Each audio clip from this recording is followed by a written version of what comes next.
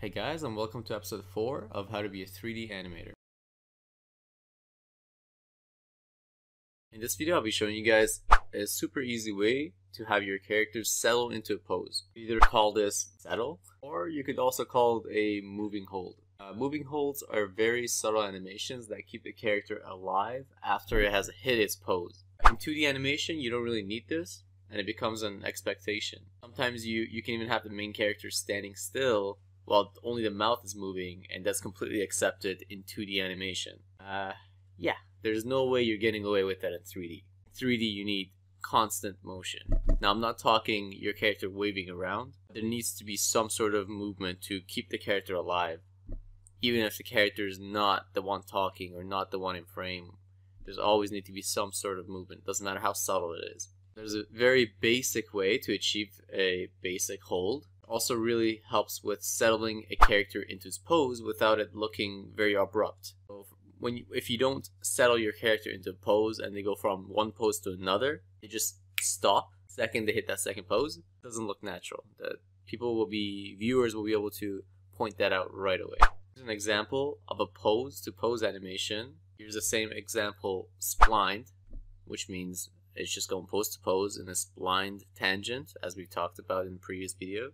Now it's pretty clear that the character hits the pose too hard and it stops way too abruptly. Now let's have the character settle into the second pose. There we go. As you guys can see, the difference is pretty clear here. This is pretty easy to do. So let's just jump into Maya and I'll show you guys how to do this really quick. Cool sound effect. Alright, now that we're in Maya, this is what we have to work with. Cool. So I have everything selected.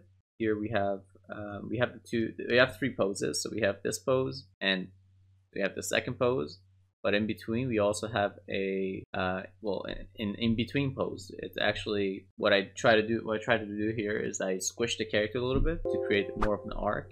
I have the head also tilting downwards, rotating slightly downwards, so it creates that nice arc.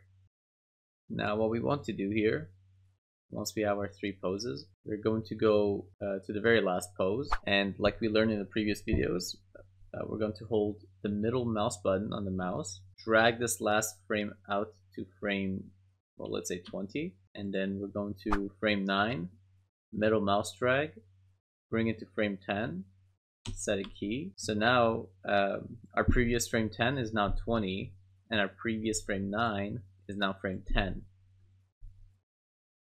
And let's see what we have now. Now, what I'm going to do is I'm going to select the head control, go to my graph editor. In the graph editor, I will select everything.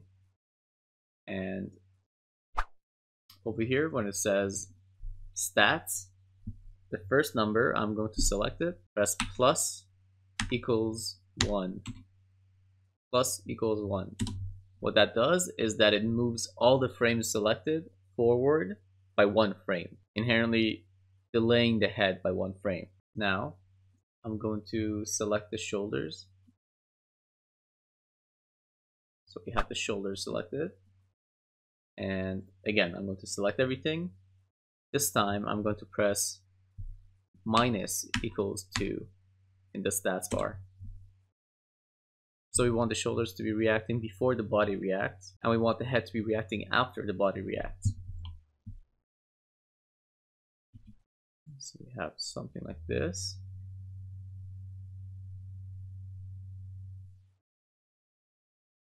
Now something else we can do is I'm going to select the elbow controls and delay this, select everything.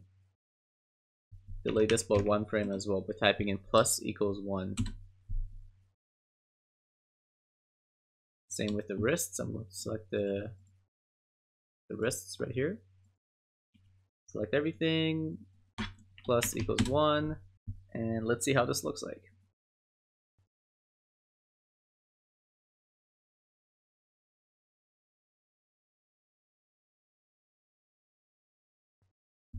Okay, just a little recap.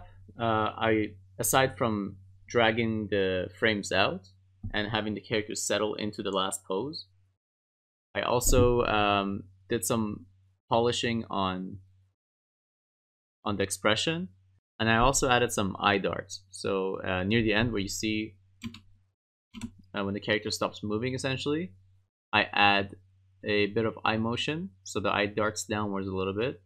This happens in a single frame, so the eye darts slightly downward in one frame difference, and this adds a little bit more life to the character.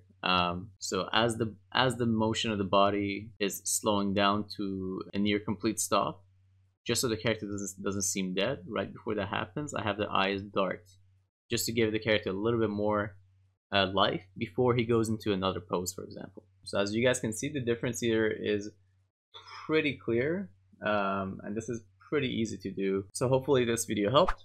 If it did help, make sure to smash that like button, hit the subscribe button, hit the little notification bell to stay notified of future videos.